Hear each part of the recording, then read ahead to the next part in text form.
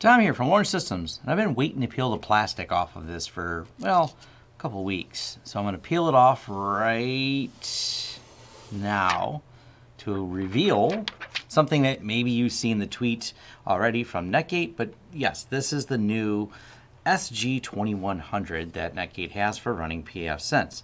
And I'm going to review this. I like it. I've been testing it. Now, full disclosure as always, this was provided from Netgate with an early release and a request that Tom not talk about it until it's been released, which has been released. And I've been using this at home for a little while. Matter of fact, a couple of the videos you've seen were actually done using this at home. I just didn't show you the name of the actual device because I was using this one right here. This is actually the same one from my house, and now this is from my house.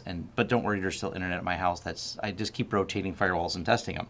Anyways, but this was provided as a demo unit, and I've been reviewing it, and I was going to cover all the hardware details and all the fun stuff related to it. Before we dive into that, if you could click that like button, hard to say sometimes, click that like button, and first, if you'd like to learn more about me or my company, head over to lawrencesystems.com. If you'd like to hire a project, there's a Hires button right at the top. If you'd like to help keep this channel sponsor-free, and thank you to everyone who already has, there is a Join button here for YouTube and a Patreon page. Your support is greatly appreciated. If you're looking for deals or discounts on products and services we offer on this channel, check out the affiliate links down below. They're in the description of all of our videos, including a link to our shirt store. We have a wide variety of shirts that we sell, and new designs come out, well, randomly, so check back frequently. And finally, our forums. Forums.lawrencesystems.com is where you can have a more in-depth discussion about this video and other tech topics you've seen on this channel. Now, back to our content. So let's start here looking at the lineup of ARM available devices from Netgate in 2020. So Netgate has this SG-1100. This is the 179 box. Pretty good. I've used quite a few of these. We recommend to a lot of, especially home users, provided you don't have an internet connection that exceeds about 400 megs, these will route perfectly fine. They start to choke a little bit when you get up to even higher speeds. They will go a little bit faster, but either way, there's some limitations to a $179 device. I like it. It's very reliable, but, well, that's a limitation. Another limitation is we only got 3 ports on here, and they're out of the box configured as 3 logical ports. Then we look over here at the SG-3100, which has a 4 ports as 1 port, essentially 1 logical, but 4 ports as a switch. So, hey, cool, we got switches and VLANs and ability to do some custom configurations, and don't need to buy a switch to be able to have a couple devices plugged in. Then we have the WAN port and the opt port, kind of the optional to configure it however you want, including for a failover mode. So that's definitely a great option. And this one's $399. So we got $179, $399, and now let me set these over to the side here. We have for $299, you can get this Netgate SG-1100.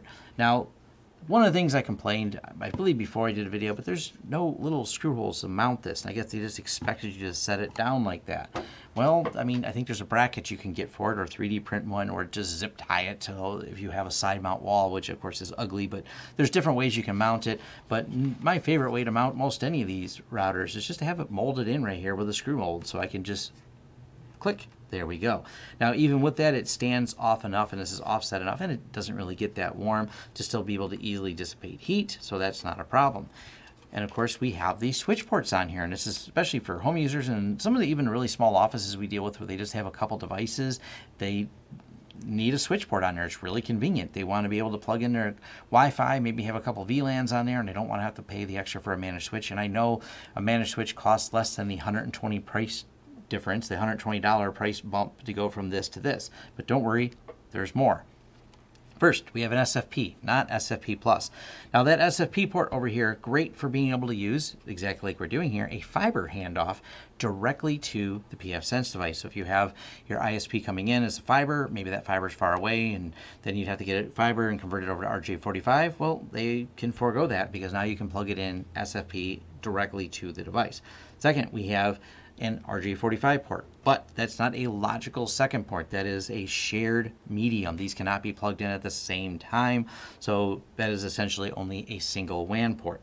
Now, in advanced configuration, yes, you can break these 4 ports out, which by out of the box work as a switch. They can be configured to be a logical port to create one maybe as a failover if that's a scenario that you need set up. So it is something that can be done, but maybe you should look at some of the other ones if you really need that. Spend an extra $100 and get the one that has the extra logical ports on there. But nonetheless, we have that, and then we have our barrel connector. I like this because that means I can dangle it by the power cord with no worries of it coming out. Now that is also on the 3100, but the SG-1100 just has this one, so if we were to pull too hard and slide it, you just pop the power cord out.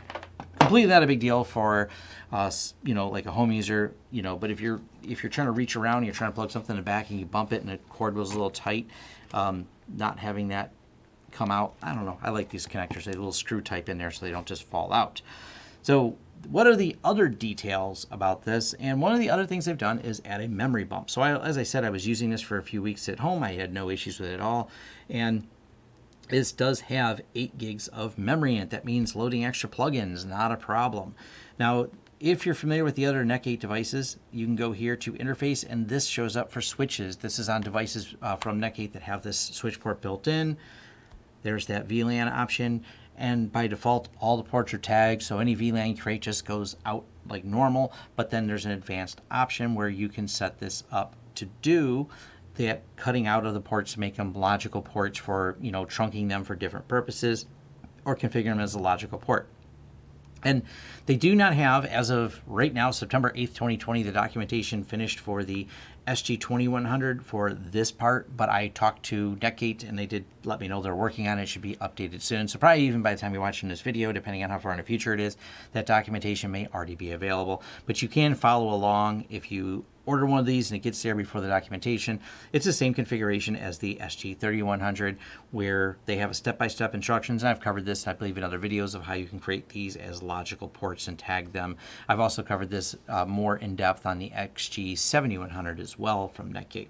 Now, they've also added this, which is the lineup in terms of where it falls into different speed. And by the way, they update this based on versions of pfSense. So as pfSense has updated versions, if the speed gets better, they will reevaluate these, just an FYI.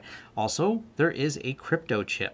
If we'll go back over here to the page on this, and the Cryptochip is listed as inactive. My understanding is this will be a pfSense 2.5 feature. They will have better advantages to the crypto because there are going to be some updated drivers. Once again, that will update further, so this will actually get faster in the future based on tweaking of drivers and updates from pfSense. So I think that's pretty cool. They're going to have that. But when they have, it comes down to the speed, they do have all the different speeds broke down here so you can see where it kind of fits in the lineup. Your IPsec VPN based on your, and we'll show you at the top here, iPerf traffic. Now, iPerf is a benchmark I've used in the past. It's more of a synthetic benchmark, not necessarily representative of real-world traffic. That's why they do both. They do iPerf traffic and iMix traffic. iMix traffic is a whole mix of traffic run across, and that is more representative of real-world traffic. That's why you get these two different numbers, and you can see how much different it is. And that's because the traffic you're running, just doing a speed test, is not the same as actually functioning. So you may have a device that can speed test really fast because it can handle a single packet stream faster than it can handle a mix of, well, more realistic traffic that goes across your network. And they have it all broke down here. So you go from 74 to 118, 46 to 68. So you get a speed bump in power over the SG-1100. So you're not just more memory, a little bit faster processor on there. And of course that kind of plays across all the way for all the different rules and everything you create. Now that's still not as fast as the SG-3100. So if you have a need for even more speed on your VPN, especially a lot of people are working from home and you want to remote into that, or have a site-to-site setup using like a 3100, that's still going to get you a little bit more speed. So take that into consideration. And if you are someone who says, I just really need a lot more speed, well, just keep going down the list until you find the one that matches the speed that works for you on the comparison chart here. But other than that, having more memory, being able to run things like Suricata and all the other packages, or as these packages over time get bigger because they add more features, that's a nice addition to have that extra memory. I've had no problems with it. It's been a great device. I didn't bother taking this one apart, and unless there's enough demand, I'll tweet out some pictures of it taken apart. I just didn't want to dig out the security bits to try to fit into it and take it apart. But there's nothing serviceable inside, so there wasn't anything for me to really dive into or talk about. But my overall, I like it. It's a welcome lineup, kind of that fitting in between, just like I had them stacked. The little bit more features, a little bit more speed than your 1100, but hey, saving $100 from buying a 3100. And I'm hoping Netgate has some more devices where in the future, as they come out with new devices, we see more of these SFP ports on there.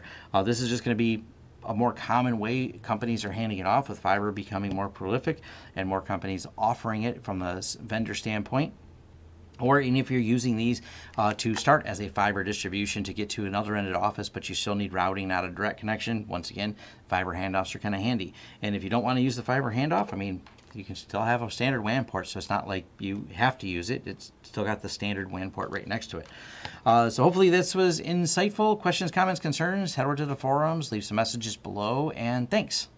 And thank you for making it to the end of the video. If you like this video, please give it a thumbs up. If you'd like to see more content from the channel, hit the subscribe button and hit the bell icon if you'd like YouTube to notify you when new videos come out. If you'd like to hire us, head over to lawrencesystems.com, fill out our contact page, and let us know what we can help you with and what projects you'd like us to work together on.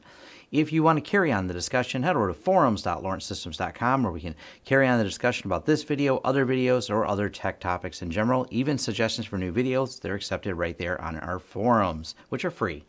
Also, if you'd like to help the channel out in other ways, head over to our affiliate page. We have a lot of great tech offers for you. And once again, thanks for watching, and see you next time.